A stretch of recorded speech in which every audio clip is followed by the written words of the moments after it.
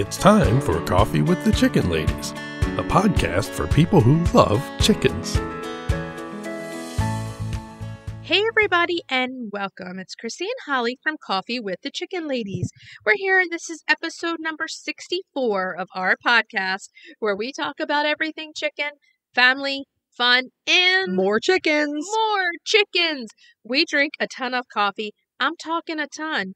But most importantly, we hug chickens every day. And we kiss them too. Don't forget. We brew coffee from a little coffee house here in Bel Air, Maryland. Holly Ann, what kind of coffee are we brewing today? Hazelnut, and it's delicious. I love hazelnut coffee. Simple, but delicious. Mm-hmm. And once again, it's nighttime. Yeah, how did this happen? Are you ready to sip some coffee and chat? I am. We have been doing a lot of nighttime recording. We're burning lately. the midnight oil. Honestly, this is such a passion of ours that the hours of work we put in, we don't even count. Oh, I count them. But I'm not saying I don't love it, but I do count them. They take us into the wee hours of whatever. I Often. mean, we're always in the studio. Okay, the studio is in the middle of being made over. Right. And in the spring, we're going to paint this whole area, put all of our stuff up, and then we can show everybody where we spent hours and hours. It's going to look amazing. I look forward to that. So, what did you do for Valentine's Day? Made dinner, hung out, snuggled with the dogs, watched movies. I made the red velvet cupcakes. Yes, which is a good recipe from last week. Yeah, it turned out really well. With Valentine's Day being on a Monday this year, it was kind of a busy weekend because Super Bowl. Pete and I just stayed home, watched the Super Bowl at home. That's what we usually do. And Valentine's Day was the next day. I got up to find a giant bouquet of roses on the table, which was super nice. That's always super nice. Yeah.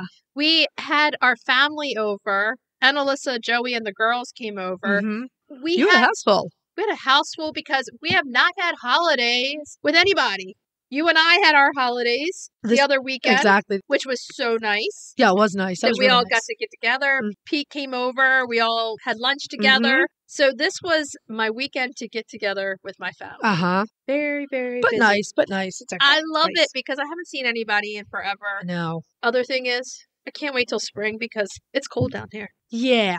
We need to figure out how to use that thing. What, the wood stove? Can we use it? Is it usable? I don't know. We got a wood stove in the chicken studio. We got to figure out if we can use it. Seriously, because you're about to hear like when we record. It's very cold down here. I can't stand to be outside when it's this bitter. It's the cold. I just can't. Anyway. I feel so bad for the chickens. I'm like, oh my goodness. Come on, spring, please. Mm-hmm. That's all I gotta say. Let me just take a minute to ask everybody a huge favor. If you are listening to our show and you're loving it, head on over to Apple Podcasts and leave us a written review. We absolutely love them, and we've had a few recently, and you have made our day. Yeah, really nice reviews. Thank you. We love them. Puts big smiles on our faces, and we love reading them. Thank you. It helps the podcast grow. It really does. If you're looking for other ways to support the podcast, you can visit our Etsy shop, check out the t-shirts we have on sale. If you'd like to become a patron of the show, you can go to patreon.com/coffeewiththechickenladies. You can check out our levels of membership and the benefits that come with them. One of the benefits for the top 2 tiers is a monthly bonus episode. And the other thing is, for the top tier, you get a monthly Zoom call. And if you have any chicken questions, that is the time to bring them. You can support the show by subscribing so you never miss an episode. You can share your favorite episodes on social media. The other thing you can do to help support the show is buy products from our sponsors and use our affiliate links to get your discounts. Yay! We have some exciting news to share from our sponsor, Grubbly Farms. From now until the end of February, you can receive 20% off if you're a first-time buyer. I'm a longtime subscriber, and my flock love the healthy and nutritious grubs, plus all products ship-free. If you haven't heard, Grubbly's has a fantastic layer pellet and crumble feed. It's packed with plant and insect protein, perfect for those picky chickens and ducks. This offer does not apply to subscriptions and cannot combine with any other discounts. It's a great time to try Grubbly Farms if you haven't yet. Use the code COFFEE20. Try it today. Hey, Chris. Yeah. Do you like subscription boxes? Does it have anything to do with chickens? Of course. Then yeah. Let me just take a minute to tell you about the Chicken Luv Box. If you love goodies for your chickens and you need to go to chickenlove.com. I love the Mega Box. Tons of useful products and a chicken tea for me. You can't go wrong with a chicken tea. They are so cute and so soft. In the January box, I absolutely love the Rooster bottle opener and the seed sprouting kit. I love the Poppy Adventures book and coloring book, and the knitted headband is going to keep my ears so warm. Boxes start at $39 a month. They ship immediately after your order, and shipping is always free. It's such a great deal. Don't wait. Get off the nest and click already. That's chickenlove.com. That's chickenluv.com. Get your subscription today. Okay, so now it's about that time for da da da da da da da da da da bring spotlight, yeah. The Breed Spotlight this week is The Olive the Olive Acre. Yeah, so we're doing another hybrid, a little bit different than the production hybrids we've been doing lately, though. They are, and this is one of my favorite of the hybrids. I've always liked the Olive Acre, but you know what happens. I do this research, and then I'm like, You're like, I can see an Olive Acre in my flock. So, as we said, the Olive Acre is a hybrid. They started showing up in North America in the past 10 years or so. It's not been long. Yeah. They're also found in the UK, Europe, Australia, and most of the chicken-keeping world. So the Olive Acre is actually called an Olive Acre because of the beautiful color of that egg. Yeah. Gertie was supposed to be an Olive Acre. Gertie was really the wrong chick in the bin. Gertie's a well summer. So everyone out there, I purchased an Olive Acre. Yes, you were very excited too. This is the egg color. I wanted the olive green, that sage green egg. It's an army green. Some have speckles, some don't. I mean, they're really across the green spectrum. There's the olive, there's the sage, there's the army green, there's sort of sea green, there's yellow green. They're really beautiful. And Sophia picked the one chicken that looked I know. different.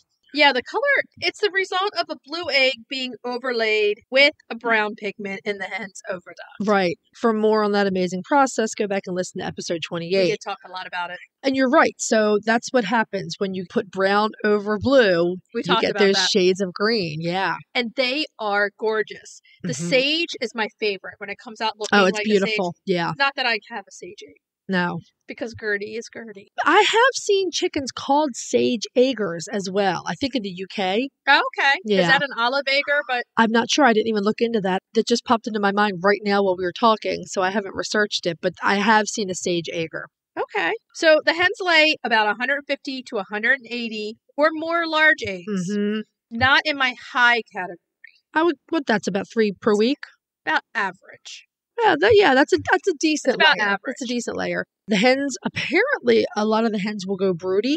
I guess that depends on what their parent stock was. Yeah, I've read that in a lot of places. That blows my mind. I didn't think they were because the well summers don't go broody. I know. I'm sure it depends on your mix, but yeah, I saw that in more than one place that the hens go broody. Because the Olive Acre is a hybrid, they don't breed true, and of course, there's no breed standard. There can't be. They look different. Right, appearances vary widely. One of the things that is, it's not uniform, but a lot of them are either brown, black, or blue. They tend to be those colors. Most of them have a straight comb. Right. They may or may not have feathered legs. They may or may not be crested. And they may or may not have beards and or muffs. It depends on which cross of chickens you're using, which characteristics are going to come out in this Olive Acre. I mean, this is a chicken that's bred basically all for the color of the egg. That's exactly what it is. Egg color is absolutely the main thing they're selected for. They tend to be a larger hen. Right. Around 6 or 7 pounds for the hens, 7 to 9 pounds for your roosters. So good-sized birds. They are, and they're pretty calm. They're friendly birds, and they're good for backyard flocks. They're going to live a little longer than a different hybrid that's bred for extreme numbers of eggs, larger eggs. Right. This hybrid is bred purely for the color of the egg. So they're kind of like a heritage breed in a way. They are. I mean, I was thinking about that as I was doing this. So as you said, they are not production birds. No. So they do tend to have a longer lifespan than the production reds and the sex-linked hybrids. And one of the things I like about them is that they're coming from heritage breeds. Right. Their parent stock is heritage breeds. Exactly. So that makes them a little different. They're a different type of a hybrid. Right. They are supposed to be reasonably cold hardy. But because they're a big chicken, they may need extra cooling in the summer or in warm climates. Again, depending on which parents they picked, which breeds. Yeah. I've never seen one in person, but I've read in various places that the roosters are actually very kind and friendly and nice to have around. This one does remind me of a good family bird. Yeah. And with cool green eggs. Yeah. So the genetics. Let's do it. To make an Olive Acre, one of the parents has to have the blue egg-laying gene. Correct. That means it must be an Araucana or one of the blue egg-laying breeds that was developed from the Araucana. Leg bars. Or Number 1 and 2. Americanas. Yeah. The other parent has to be a dark egg layer. Right. So there you're looking at A Moran or a Welsummer. or Barnenvelder. There are some other of the continental breeds Yeah. that do this as well. So I know I'm like getting a little off subject, but with Gertie, this is what I started to do because I thought I bought an olive acre. Right. So then I start looking at her as a chick saying, okay, where does she fit in with these breeds? Uh-huh. Do you remember that I whole do. thing? I do. Oh my gosh. Mhm. Trying to figure out, what is she? Yeah. She was laying a brown egg. And I'm like, It's not a super dark brown egg. It's a dark No. brown egg. It's not super dark brown. It's just kind of a regular old brown egg. yeah, so we're trying to figure out who Gertie was in this olive acre world. We come to find out she looks the most like an actual Welsummer. Oh, that was a funny thing. You were texting me pictures of these breeds. Do you think she's this? Do you think she's this? Do you think she's this? And then you put her photo on Instagram, and several people were like, that is a Welsummer. Exactly. She really looks and acts like a Welsummer. We even looked up brown leghorns because she looks Yes. a lot like a brown leghorn, Yeah. but those earlobes weren't white and she's not laying a white egg. Right, so right. that kind of got thrown out. But the olive acres can have such a wide variety of looks because if you look at these chickens, the Araucana, Americana, the leg bars, the Morans, they all have white distinctive looks. They do. Mm-hmm. So you mix them up in any kind of way, I mean, you're going to get Something different chicken every interesting. time. I mean, some of the Morans have the feathered legs. That's where that comes from. Yeah, You had the leg bars with the bigger crest. You know, we like an origin story for chickens. And exactly. I spent a lot of time trying to find origins, like who were the first people who started playing with this mixture, and I found nothing essentially. So it probably was just somebody who wanted a green egg. Sometimes a lot of people come up with the same idea at the same time. Yeah. So colored eggs were starting to become popular. So it's very possible that there were pockets of people here and there that started experimenting for egg color. If I can get a blue egg, then I should be able to get a green egg. Right. And how can I do that? I guess unless you experimented, would you know? If you understood the mechanics of how eggs end up colored, Right. you know that the blue completely permeates the egg where the brown pigment is laid over top in the oviduct. If you understood that, you could probably plan for it. Otherwise, I think it would just be a happy accident. Or it could have been a monk. I didn't find any records of any monks breeding for color, but yeah. It could have been. Yes, Except the for sure. Silverud's blue, because clearly, I mean, he bred for a green egg, right? Yeah, Martin exactly. Silverud. So this could have just been a hybrid of the people. Hey, I want a green egg. How am I going to do Mhm. it? And exactly what you said. If this is the way you get a blue egg, blue and brown's going to make a green. And Right. experimenting, and then by word of mouth, hey, where'd you get that green egg? Exactly. Well, I bred these two chickens Social media together. probably had a lot to do with the driving force behind this as well. Yeah. Because so- colored eggs are so huge. Yeah, exactly. As we said, there's no set mix for the parent stock. Breeders have their own practices. Yes. My pet chicken actually does 2 different mixes. Okay. So they do a leg bar cross with a Moran, and then they do an Americana cross with a Moran. Okay. And they offer 2. They offer their classic olive acre, Right. and then they offer this adorable bird called the partridge olive acre, Wow. which really looks to have cream leg bar parentage. They have a very distinct look. If you take a look at it, my pet chicken cream leg bar, Yeah. they're adorable, very obvious leg bar parentage. And also they must be super popular because they were sold out on a lot of dates, low ability wow. on others. Yeah. You know, the Morans, they're using that chicken. To me, I like the personality of the Welsummer bred into this chicken because I feel like the Welsummer, I mean, I have Gertie, who's a Welsummer, so I'm going to say that, but they have such a friendly personality, Right. and so do the leg bars. Right. You know, so it's like, I don't know. I mean, the friendly chicken must be the one whose DNA wins out because they have a really good reputation for being gentle, friendly chickens. Exactly. Yeah. So sometimes you hear about F1 and F2 olive acres. I've Have you heard ever that. seen that? Yes. Yeah. So what does this mean? An F1 hybrid. F1 stands for filial 1 hybrid. Okay. Obviously, filial as in offspring. Right. An F1 hybrid is the first generation of offspring from distinctly different types of parents. Okay. In this case, it would be 2 different breeds of chickens. Okay. The F2 is a cross between 2 F1 crosses. Oh, okay. So it's the next generation. So you're breeding an olive acre to an olive acre. Right, exactly. You're Basically. breeding 2 F1 olive acres together. This works in olive acres because they're bred for color eggs and not production. Exactly. Because like the Golden Comet that we spotlight back in episode 60, Right. production hybrids So that's your Golden Comet, your Isa Brown, Exactly. your Amber Star, all Yeah. of those. They are always F1s. Right. You can't breed that chicken to get it. Right. So you can always breed an olive egger to an olive egger and still get an olive egger with a green. Yes. And you're into that F2 cross. Exactly. So why would you breed a combination of F1s and F2s? I was curious about this. I have no clue. Because the way genetics works, the F1s have a 1/16th chance of laying a brown egg instead of an olive egg, where the F2s have essentially a 100% chance of laying the olive egg. Yeah, I mean, because basically the only reason people are buying this bird is to get the green egg. Yeah. So if you can 100% give them a chance that they're going to get a green egg, that's what you're going to do. Absolutely. If somebody's coming to you and wanting this chicken and all of a sudden 1 in every 16 birds is giving brown eggs, you're not going to have a good reputation for these chickens. So some of this brought up some questions in my brain.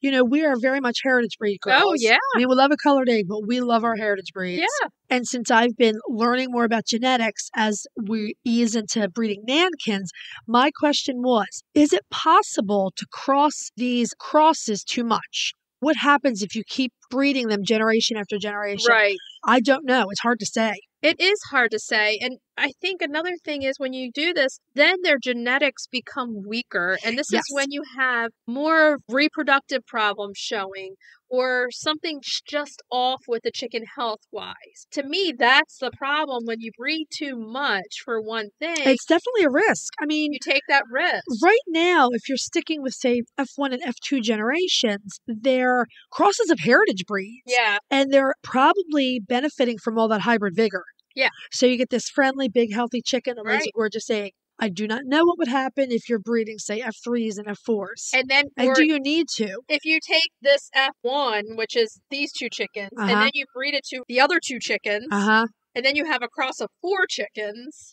Right. What are you doing to all those lines? Exactly. I don't have a good answer to these questions. I don't know that anyone does at this point. But there are interesting questions. In the grand scheme of things, we don't want to make a chicken just for our sheer want of green eggs. Agreed. And then overbreed it to the point where it's not healthy. Right. It doesn't have all the distinct, strong genetic factors that its original breed had. Right. Right. Because like we said in the reproductive episode with Dr. Rebecca, we're talking about hybrids and they're already heightened to have these problems for reproduction. Exactly. Now that's definitely more the case with the production layers. Right. But this is just something to think about if you're out there breeding and trying to come up with your own crosses for egg color. Exactly. So, it might not be a great idea. I mean, honestly, if I wanted olive eggers, I would probably just go to the local farm supplies that have such healthy eggs.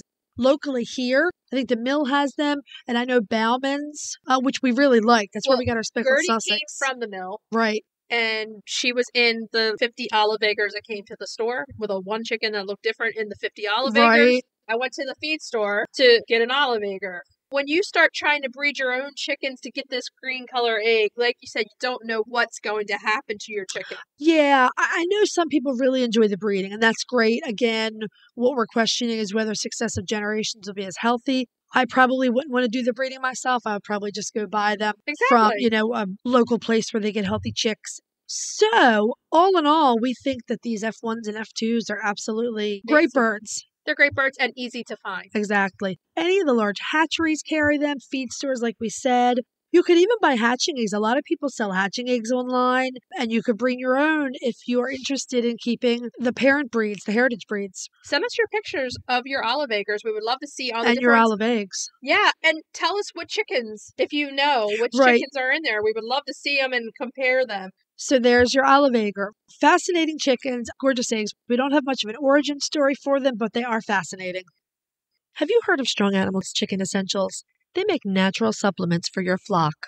Strong Animals has used plant-based products and natural approaches to promote the health and vitality of backyard flocks. Their products contain organic essential oils, prebiotics, and other natural ingredients to support the immune system and digestive health. Give your chicks and chickens what they need to thrive with Strong Animals health products. Visit GetStrongAnimals.com today. Okay, so now it's time for main topic, Main topic, Yeah. We've had a lot of questions lately about snacks. Yes, we're having a lot of listeners ask us some really important questions on snacks. So this main topic is the skinny on snacks. Yeah. And it is something that we Well, kind of all want to talk about. Right, and I don't know that the feeding is intuitive. We're giving you 27 years of combined chicken experience to say this is how we've learned to feed our flock snacks. And the primary thing there is you let your chickens eat their regular food all day and snacks in the afternoons or early evening. There's multiple rules about snacking, but the number one main rule is exactly what Holly Ann just said. Snacks are only in the afternoon. There's a reason, and we've talked about this with multiple guests on our show, that big food companies have hired scientists and spent billions of dollars on research for these foods to come up with a commercial food that gives your chickens exactly what they need. Right. And they need to eat that food as the majority of their diet. There are so many excellent food companies out there to choose from. You can go with any of the big commercial companies that produce layer crumble or off flocks. There's Grubbly Farms. If you want insect protein, you can go with the excellent layer pellets or layer crumble from Grubbly Farms. You can go with one of the organic companies where it's more of a seed and grain-based food. Right. Any of these companies have spent a lot of money formulating a complete diet for your flock, meaning that's all your flock needs. Right. But we like to enhance their diet a bit. We do. And it's kind of the same rule with people. So just think of yourself in this. You're going to be eating your 3 meals a day, and they're your main meals. And that's where you're getting your most nutrients and your protein and everything that you need. And the snacks are put in sparingly and with small amounts. Right.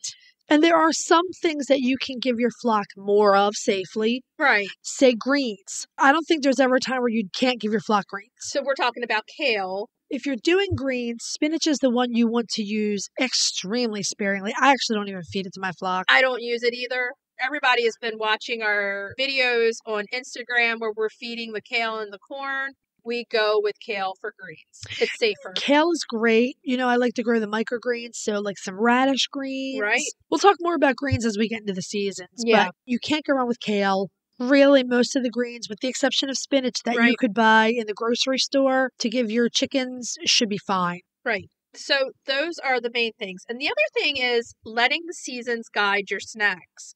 So let's start with winter. We're in winter right now.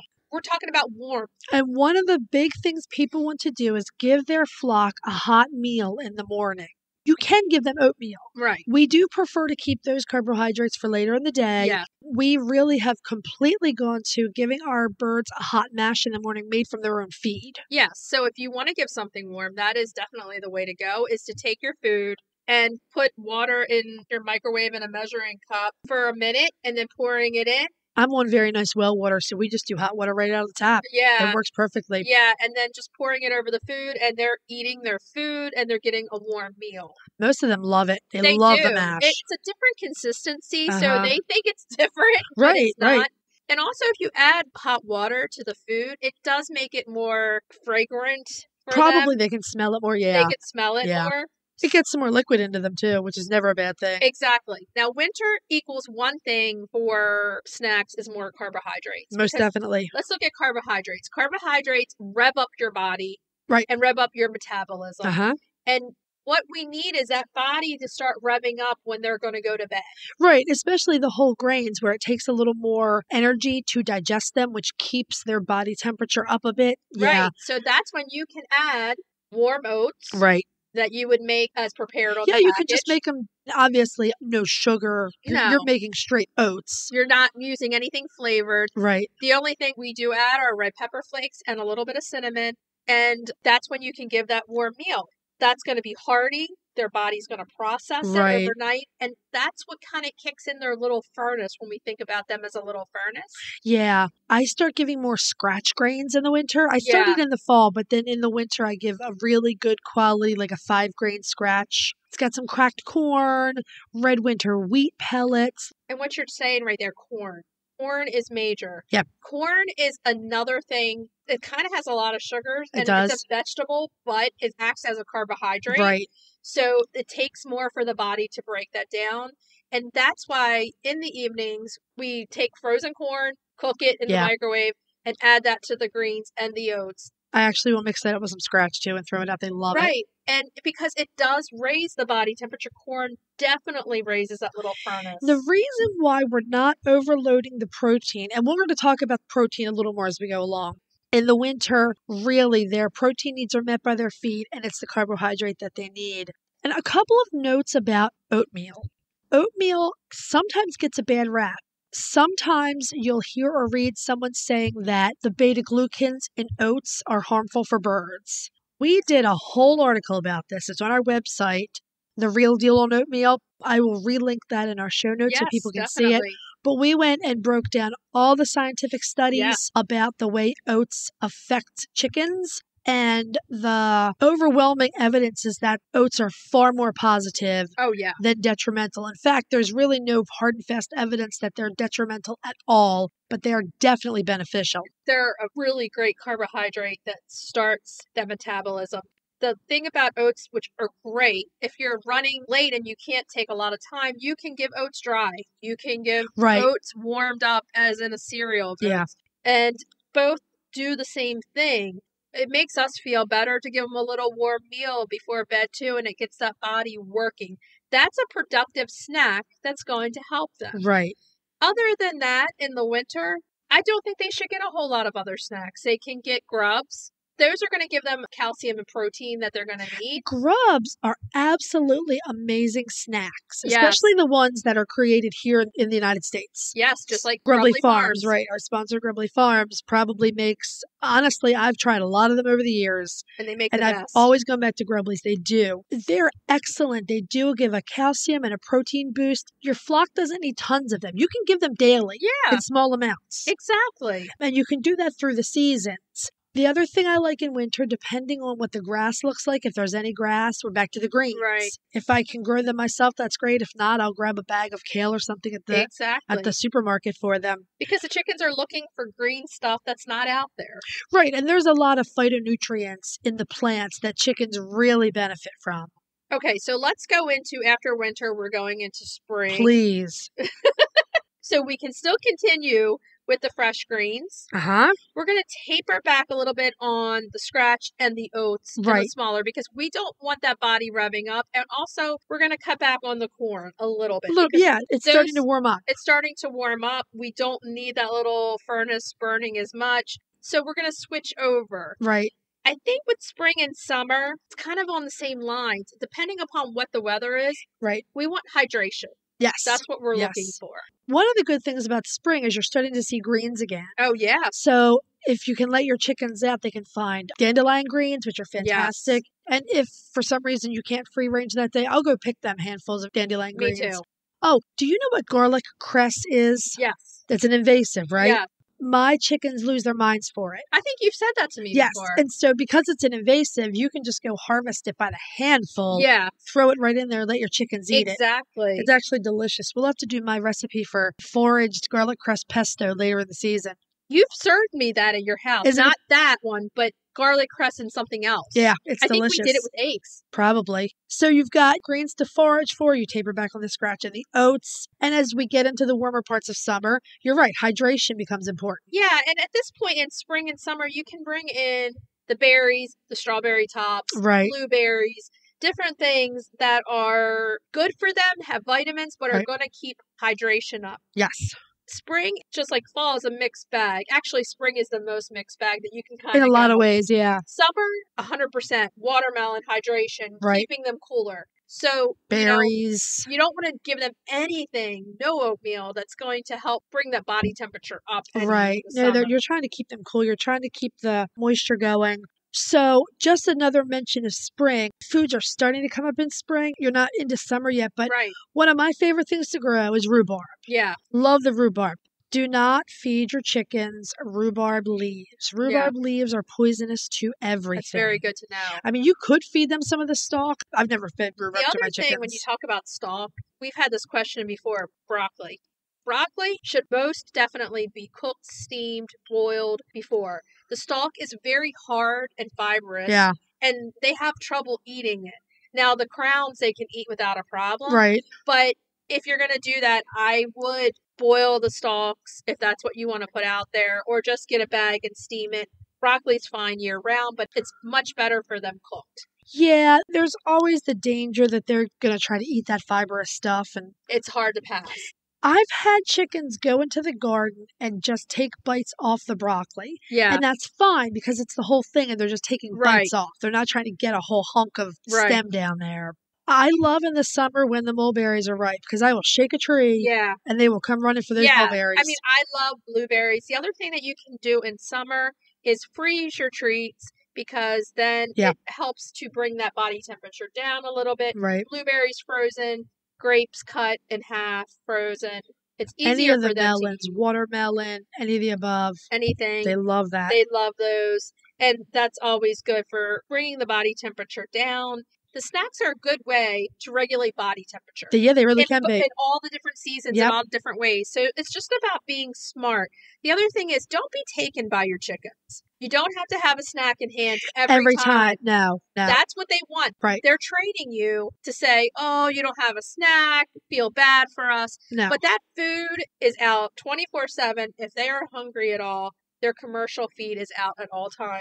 Right. And again, things like Grubblies or high protein sources are fine in moderation. Yes. You can give them daily, but you don't need to give tons of them. We'll talk in just a bit here about the dangers of too much protein. In the summer, obviously, there's grass. Yeah. All kinds of greens can be growing in the garden, right? They'll forage on their own. If you do supervise free ranging, they'll go and find their own little bugs to eat and have a great time with it. Produce from your garden, we should probably talk a bit about. Cucumbers and zucchini especially. Yes. We feed them whole. Yeah. You are not going to shave off anything because those shavings... The peelings. I don't feed peelings. Blockages. Yeah, I don't feed peelings from anything anymore. No. Even apple peelings, I don't. I just compost them. Yeah. Anything that can stick in their crop, we're gun shy about that. So, whole cucumbers, whole zucchini, whole squash. Yeah. You might have to cut it in half to get them started. Yeah. But again, like you said, you don't want any peelings. Lots and lots of other greens that are blooming. In the summer, I like to grow boatloads of nasturtium. Yeah. I just love them. And the nasturtiums are usually only good until the first frost. So I will grab whole hunks of leaves and throw. They love nasturtium leaves. Oh, yeah. Also makes a good pesto. Okay, so let's move on to fall. Uh-huh. Fall is kind of a complicated season because fall is a time that we may want to bring a little bit more protein in just during molting. Right. So there are good ways to do protein. Frozen peas. Yes. You can give a few more of your grubs, those types of things. But it all is weather depending. Especially during molting, I really like shell-less sunflower seeds because that extra fat, the protein, I like to give them a little bit of that. Throw some Grubblies in there. You can go back to a little bit of scratch on cooler evenings. Yeah. We're definitely going back and forth, weather related with these snacks. We really do try to do snacks in a very seasonal way with our flock. Yeah. It does because they can benefit from the snacks themselves. They're not just going to be empty, dense calories that we're throwing out there. If we can make them work for their body in a good way, that's what we're going to do. The other thing is what Dr. Rebecca talked about on our Hen's Reproductive Health. There are risks to too much protein in our snacks. Too much protein, too much calcium. Too much protein can cause kidney damage. Yes. And there's no way to reverse it once it has gone too far. That is heartbreaking. Yeah. You don't want to go down that road. There. No. Too much calcium is definitely a problem in anything other than a laying hen. Right. It can cause gout, crystal deposits in major organs, again, not reversible. One of the other problems with overfeeding snacks is that then you mess up your chicken's recommended daily allowances. Their natural flora, for one thing. I suppose that's true, too. Their gut health. Sometimes too many snacks can be too rich for them and cause diarrhea. We've had a lot of listeners say, my chickens have diarrhea. Actually, too much protein can cause diarrhea. Yeah. Too much protein puts stress on the kidneys, and it leads to excessive water consumption, which can lead to diarrhea. Yeah. Yeah, that's definitely a problem. I think the number one rule is the same rule that you would use for yourself. Small, in moderation. And let's choose smart snacks that are going to work Yes. for us Healthy snacks. during the season. Right.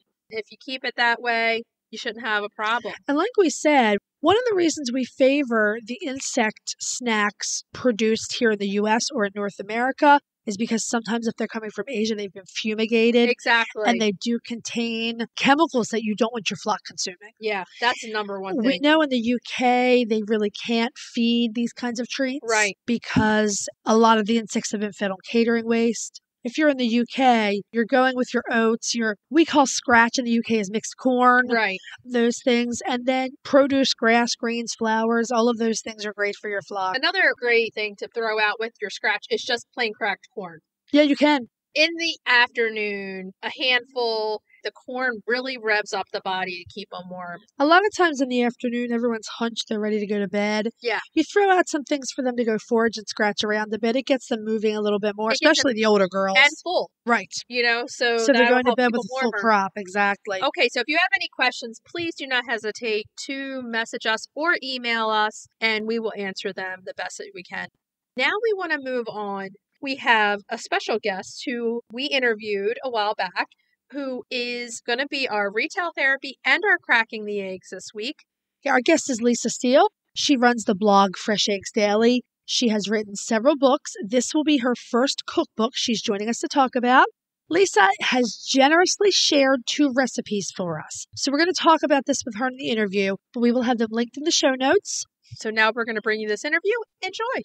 So Great. Lisa's book goes on sale tomorrow. February 15th. It will be out in the wild on bookstore shelves everywhere. So you're straight off of Valentine's Day. It's a good day to put a book out there for everybody to love on and to snuggle up and read, get their honey to make them something that's in there. I guess. It's a gorgeous cookbook, chock full of recipes using everyone's favorite ingredient. Eggs. Lots of fresh eggs. Yes. Yeah. Gorgeous photography. And I've got to say, before we even start, there are 2 recipes in there I have not had a chance to make yet, but I'm dying to make. Your maple walnut cake and the cheesy mushroom pie. They look amazing. You know, it's funny. I love hearing what really stands out to people because I have my ideas of what are my favorites, but I love hearing what really speaks to people. Those are 2 of my favorites. I was really upset the cheesy mushroom pie didn't get a photo. They can't do a photo for every recipe, unfortunately, but it's gorgeous and it's just, I love it. It's so hearty and yummy and delicious. So good choices, both super comfort foods. I think you're going to love them. I've been eyeing up the sour recipes. My husband likes the sour, so do I. And the mixed drinks. Yes, the mixed drinks. They're awesome. Yeah, they really look amazing. So what we wanted to ask you is, you've been taking care of chickens for a lot of years. What inspired you to move from chickens to the cookbook? You know, it's actually kind of funny because when COVID hit, it became like the COVID pivot, and all these businesses had to figure out how to stay afloat and what to do and changing and this and that. And that was right around the time when I decided I really wanted to write a cookbook. And, I pitched it to my editor over and over again. And he was like, no, just keep writing chicken books. And, I pitched it and he's like, okay, it's COVID. You got to write another chicken book. Like everyone wants to get chickens. And I've written 6 books and 700 blog articles. Like I don't have any more to say about chickens. I really don't, and I finally convinced him of that. And we parted ways. He was super sweet though. He said, if you do want to come back and write another chicken book, we're here. But I said to him, I really need to pursue this and write the cookbook. Like it's inside of me. It's bursting to come out. And I don't care that it's COVID and everyone wants chickens and you want a new book from me. People can read my other books. They can read my blog. I just need to work on a cookbook. But it's actually worked out because all these people that got chickens in the last 2 years now hopefully have tons of eggs and they don't know what to do with them. So, it was the next step for me that was super logical to me. Are you making these all the time? Just going through all your eggs with these recipes? Obviously, I'm not a chef. I'm not a recipe developer. I really have no formal, cooking background. But fortunately, yes, we've had chickens for the last 12 years. I have cooked eggs every which way, up and down. I have my favorites. I also wanted to include some things that, maybe I cooked with my mom or my grandmother. That was super important to me. They both had chickens also. But I also wanted this book to be somewhat of like a basic book. Like I know me personally, picking up an egg cookbook, I want to see a pudding, a creme brulee, Boston cream pie, lemon meringue pie, angel food cake, pound cake. of all the egg cookbooks I looked through, there wasn't really one that had all of these kind of standard egg centric recipes that you could use over and over again, the classics. And I think this last generation or couple generations, we've lost a lot of the baking and cooking skills. So you don't necessarily know how to make a pound cake. It surprised me how many people didn't know where the name pound cake came from, that it used a pound of flour, a pound of sugar, pound of eggs, and a pound of butter. And the fact that people don't know things like that, like I thought it was important to go back to those basics. So those kind of classic recipes are just kind of basic. But yes, it's a lot that I do cook a lot in our own home, or, ones that were family recipes, which was nice. Yeah, that's lovely. So now that this amazing labor of love is finished, what are you doing? It's funny because it's not really finished. It's sort of like the hard work starts when the book comes out or leading up to it. I mean, I've been crazy busy. I had a little bit of a break after we turned in all the recipes, did all the photos while the book was being formatted and printed. I had a break, but the last month or so has just been crazy with media, with podcasts and radio interviews and magazine interviews. And once the book comes out, I just have so much stuff booked to try to promote it. It's authors who write a book and think that their job is done when they finish writing the book are sadly mistaken, because... But that's the fun part, right? Is going out and promoting what you love about the book and sharing it with all of us. That's the goal to get to, you know? You would love that because you're the marketing ace. I'm the writer. She's the marketer.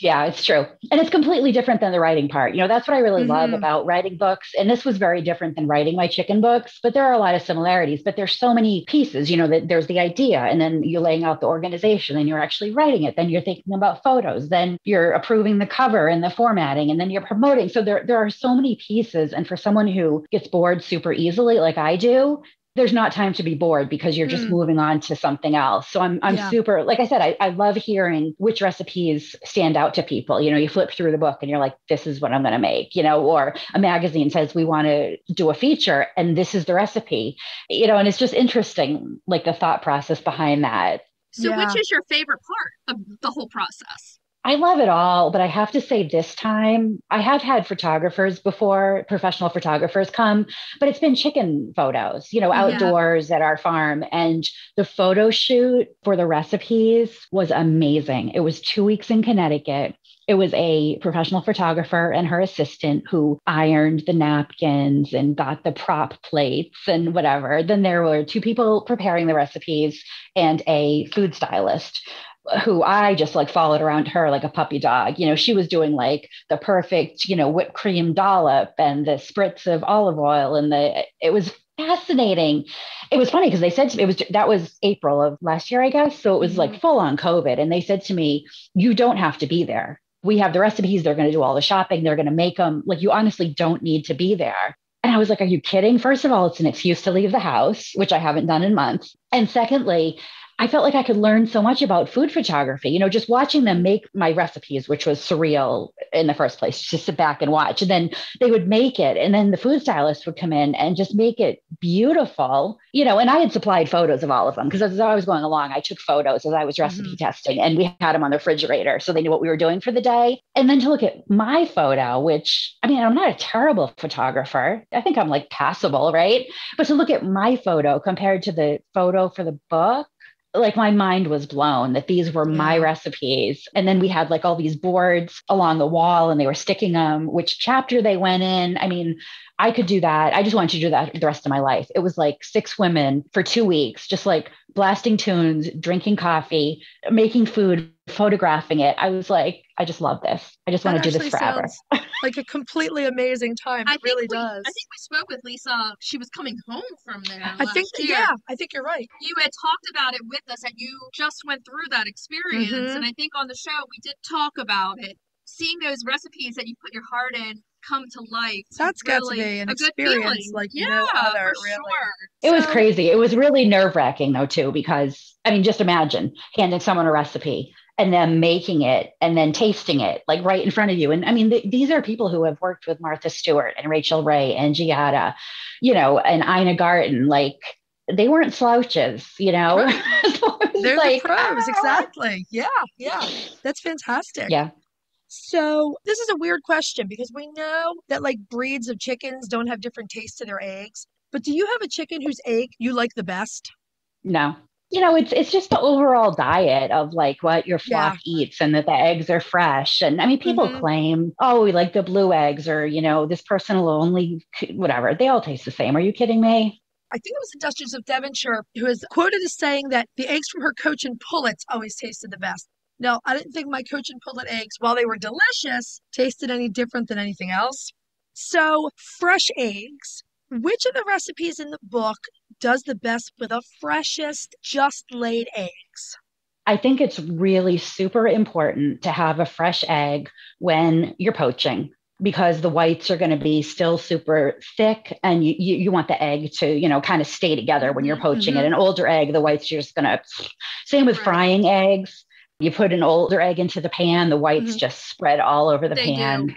And a fresh egg is going to stay. So I think frying or poaching, I think if you're baking with them or doing something else, it's not quite as important. Obviously the right answer is you should use fresh eggs for everything. But yeah, I think when you're frying or poaching, that's when you're going to notice the biggest difference because the eggs are not going to stick together as well. And are you a firm believer in a refrigerated egg versus a room temperature egg? We've kind of learned along the way that room temperature eggs tend to bake much better than a refrigerated egg. Yeah, that's definitely true. All of your cream, unless it specifically calls for chilled, for your like flaky crusts and things, you want to use chilled butter and chilled whatever. But yeah, when you're baking, you want your milk, your eggs, your butter, you want it all to be room temperature because if something cold hits, especially your fats in your cream or your butter, it's going to just like seize them up really fast. So yeah, room temperature. And that's one benefit to having chickens. If you don't wash your eggs, you don't have to refrigerate them. So you can always have a bowl on the counter to bake from.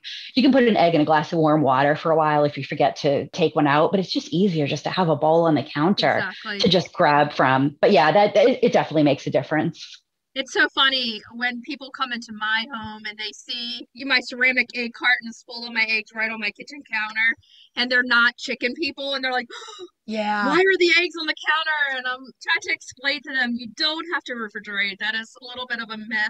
They will last longer refrigerated, but on the counter, they're just fine. And sometimes they're better to cook with that. And honestly, they look beautiful. Oh, I agree. Yeah, and what people don't realize is a lot of restaurants, they'll get their eggs in those big, flats, and they just stack them in the kitchen. Like they don't refrigerate because they're using them so fast. My grandfather used to actually supply eggs to a lot of restaurants in those flats, and they just stack them up in the back of the restaurant, not refrigerated. It makes sense. It's so funny because I feel like I have a lot in common with Lisa because my family were Italian immigrants and they ran an egg farm here in Maryland in the late 40s and early 50s. So I'm actually a generational chicken farmer myself. That's awesome. It was my great grandparents who came from Italy and my mom grew up on a chicken farm. So she actually has a little bit of the opposite effect from growing up on a large scale chicken farm. She gets afraid of the chicken. Yeah, she can be afraid. I inherited the blood in my genes to love the chicken, but it's so funny because it is in your DNA at some point. It's so funny to look back at pictures of my great grandparents and how they sold eggs throughout the whole state. And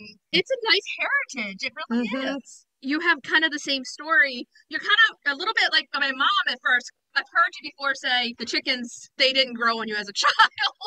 No, and my mom, she grew up, on my grandparents' chicken farm. She's not a big fan of chickens. Yeah. Yeah, I think that happens. That's my mom also. Yeah. And even my chickens that get cuddled and held, she comes up and still stays away from them. She is kind of afraid of them. My family has a very long history of keeping chickens and farming horses. So I'm kind of jealous of the two of you. So speaking of chickens, Lisa, are you getting any chicks this spring?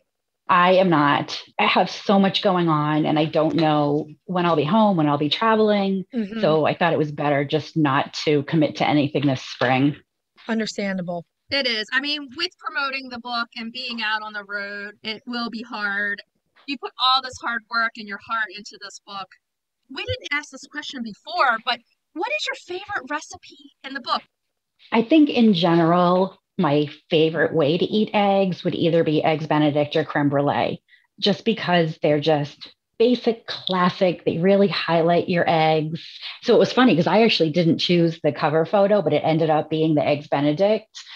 which is kind of interesting because I never, mentioned to the design team that was one of my favorite recipes, but I'm super happy with it. That would be my choice. One sweet, one savory. And that's the recipe you shared last time was the eggs Benedict. And it, sometimes your love just shines through that recipe and it can be felt. And are you happy with the cover and the final picture that's on it? I am. I'm really happy. And what I'm happiest about is that I was so involved in the process for my other books. I sort of lost control somewhere along the way, and they were smaller publishers. So I had every intention that I would lose control of the cover, the title, the format, everything. And they really kept me involved and asked for my input. And I feel like if I had chosen something they absolutely hated, I probably would have been overruled, but it definitely was a collaborative effort from all of us. And of course, I'm going to listen to their input as well, because they're the professionals. I mean, these people sell books for a living, so if they tell me that they think this cover is going to sell better, I'm not going to override them with something that I just feel I want. But we all were sort of unanimous when we had like the final 8 covers. One was just ingredients. They were all very, very different. And just the font and the colors and everything we all sort of agreed on. Oh, the colors are lovely. It really does really look, pretty. it looks fantastic. So what will your next project look like? Well, for the near future, I will be promoting this book. That will probably take me through till summer at least, through chick season, Easter, that whole thing. And then, I don't know, I have some ideas, but I don't really know yet. I've been so busy wrapped up in this cookbook. It's pretty much taken over my life for the last 2 years. So it'll be nice just to, have it truly finished and then be able to relax a little bit and figure out what's next. Yeah. Some snuggles and hugs with the chickens will be well deserved. We love Sherman. He's such a cutie. We're rooster gals. I don't have any, but I live through Holly Ann. She has 8. My husband and I are doing very minor conservation breeding of the endangered Nankin bantams. And as you know, if you hatch eggs, you end up with more cockerels than hens. So because we don't eat our chickens and because these things are the most adorable little roosters you've ever seen, we built them their own special bachelor flock over in our sheep field. So that's how I ended up with 8 cute. roosters. Yeah, that'll work. Adorable. Yeah. The bantams Sherman's a bantam too. And that's why he's stuck around so long, because he's too small to really cause much trouble. He's super cute. He really is. We try to let everybody know that sometimes a rooster isn't a bad thing. They can fit into your flock. He fit into yours. Sometimes it takes a few tries, though. And I mean, it's such a personal decision. Yes. If you decide to have a rooster, that's great. If you decide not to have a rooster, that's fine too. Exactly. Sometimes a rooster doesn't work for you. And that's why we always tell people, have a rooster plan. Yeah. Know where your roosters are going to go if they don't work for your plan. And we know that not everyone is crazy enough to build a whole, boy emporium on the side of their little farm. So you have some lucky boys. Yes, we do. We love those boys.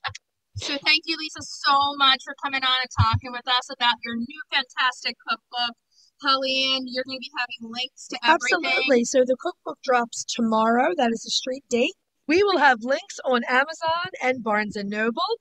You can also purchase the book on Lisa's website, which we will have linked in the show notes. Lisa, thank you again. It is always delightful speaking with you. So much fun. We love catching up with you. Thank you. The pleasure was all mine. We'll talk to you soon.